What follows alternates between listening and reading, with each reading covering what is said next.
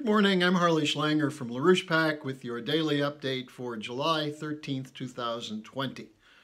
Helge LaRouche has just written an extremely important article about the absolute urgency of an immediate summit, in this case endorsing the proposal from President Putin for a P5 summit, that is the permanent 5 members of the UN Security Council.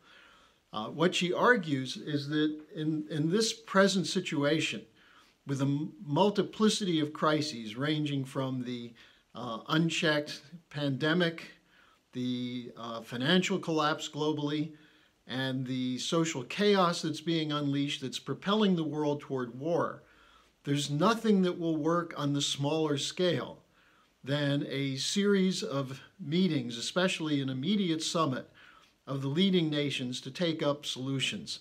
And an example of this could be the meeting last week between López Obrador of Mexico and President Trump, where the two of them demonstrated that the ideological barriers and the profiles that exist that would prevent such a meeting from taking place can be overcome easily when you actually have a chance to sit down and talk. The same thing was true of the Putin-Trump Helsinki summit, except the media hijacked it and tried to turn it into an example of Putin giving marching orders to Trump, which was a completely faked story. Now, what stands in the way of something like this happening? The Chinese want it. The Russians want it. The French want it. It now appears as though Boris Johnson, with his discussion of a Franklin Roosevelt-style recovery policy for the United Kingdom, that he would be in favor of such a thing. And President Trump has repeatedly said he wants to meet with Putin, with Xi, with other leaders to establish a basis for cooperation. So what stands in the way? Well, what stands in the way is the continued lies and fabrications behind the so-called Russiagate story. Now, over the weekend, we saw how this emerged once again after President Trump commuted the sentence of Roger Stone last Friday. And in doing so, Trump essentially made the point that Roger was a victim of a witch hunt, that he did nothing wrong, that he was attacked mercilessly and ruthlessly by an out-of-control special counsel. Now, how did the media respond to this? The Washington Post said that this was another example of the president's decision to interfere with the nation's justice system. You had a Biden spokesman say that Trump abused his power. He lays waste to the norms and values that make our country a shining beacon to the rest of the world. Yeah, like when Biden was vice president and we destroyed Libya, destroyed Ukraine with Biden in charge of it, destroyed Syria. That's the beacon that they're talking about when President Trump was elected to put an end to these wars. Now, then you have George Romney, one of the biggest hypocrites, the senator from Utah, a Republican, the only Republican senator who voted to convict President Trump in the Senate trial. He said this was an unprecedented historic corruption. Well, that's completely absurd, but let's just get to the real story here. What was illegal that Roger Stone did, trying to find out what information WikiLeaks possessed? Now, we've seen a whole series of exposés from the House Intelligence Committee interviews that were released, 53 of them, in which person after person who had been charging Trump with collusion with Putin in the 2016 election, publicly, like Clapper, Brennan, go on the news, go on interviews talking about the corruption, the Russian interference. When given an opportunity under oath to talk about it, admitted they had no evidence. The special counsel's report admitted no evidence of collusion. And then you have the story that was most important, the argument that everyone accepts as though it's a true fact, that Russia hacked the Democratic National Committee emails, the Clinton emails, the Podesta emails.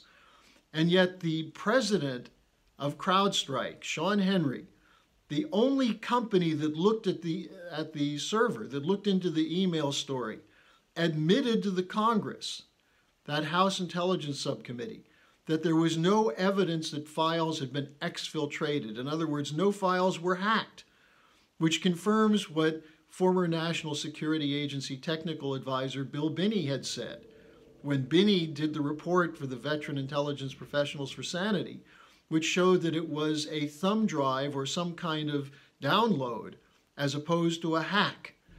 And the Russians, by the way, were not able to get a thumb drive into the Democratic National Committee. So the whole story of Russian hacking is a lie. The story that the Russians gave the files to Julian Assange is a lie. And by the way, they're killing Julian Assange in a British prison to try to keep the cover-up going. Now, the Stone case just brings to the fore, once again, this kind of corruption.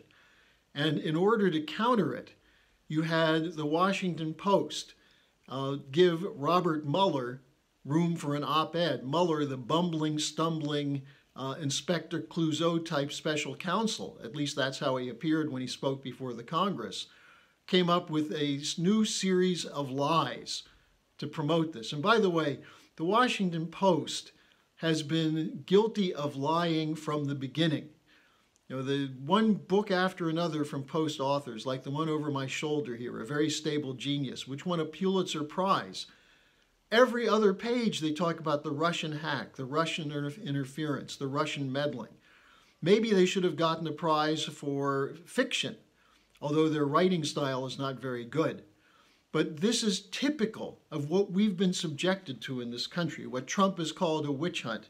Now here's what Mueller wrote. He wrote, "The work of the special counsel's office should speak for itself." Well, if it should speak for itself, why does he write an op-ed? The special counsel's office found nothing but perpetuated the lie of Russian hacking. Mueller goes on to say, the Russian investigation was of paramount importance. Yes, paramount importance to sabotage Trump's willingness and ability to meet with the Russians to establish a friendly, cooperative relationship. Mueller said Russia's actions were a threat to America's democracy.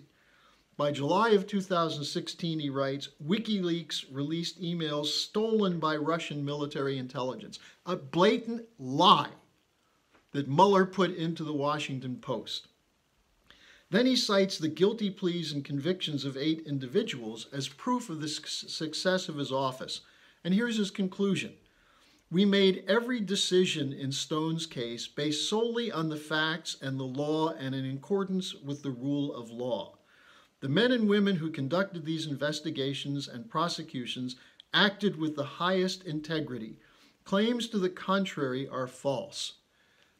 These are more lies. Lies on top of lies. They knew there was no collaboration with Roger Stone, with WikiLeaks connected to the Trump team.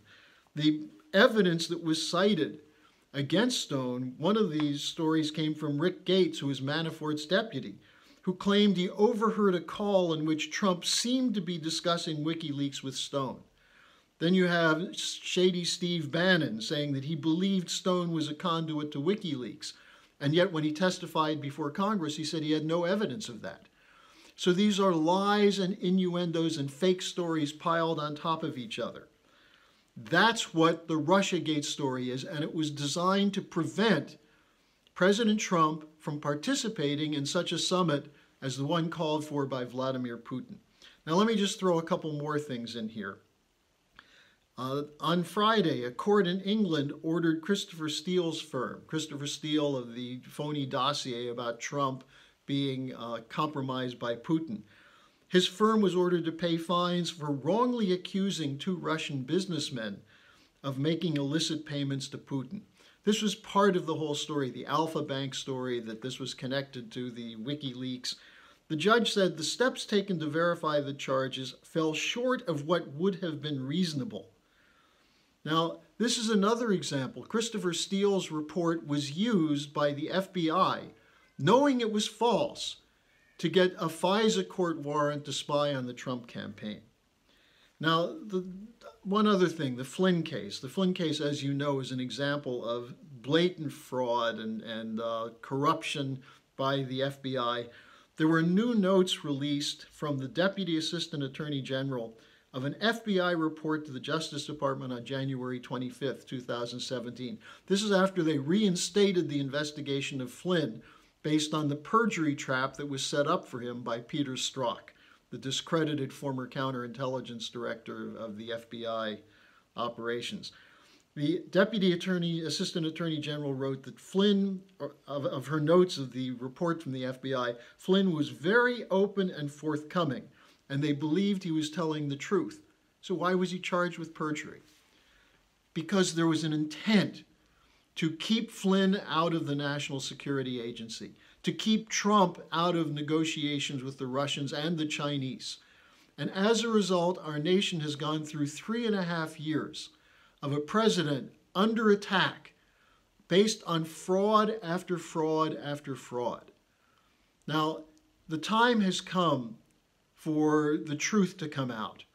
It's come out in bits and pieces. It has to come out in the form that I've just presented it, that we had a group of corrupt officials in the intelligence community working together with the Five Eyes, the British intelligence network, which concocted the whole story initially, that put the nation on a course toward war and chaos to protect a system which is collapsing. That's what Russiagate is. That's what the Stone case demonstrates. That's what the Flynn case demonstrates, and the Manafort case. Corruption from the top, from Robert Mueller, from James Comey, from Clapper, from Brennan, and from Biden and Obama. And what was Biden doing?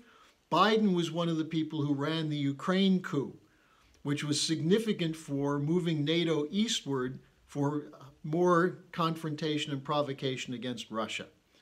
So if we end up in a war, it will be because too many people remain silent about the lies of these frauds and corrupt individuals. And for those of you watching this video, circulate this as widely as you can. Get people moving toward the truth. And the truth is that the president should follow through with his intent to meet with the Russians, to meet with the Chinese, to meet with these other governments, the P5 members of the UN Security Council, to address the crises that confront all of us. To not do so would be one of the most blatant crimes in the history of the world. And it's a crime that's origin was with the whole Russiagate story against President Trump. So thanks for listening, and I'll be back again tomorrow with a morning update.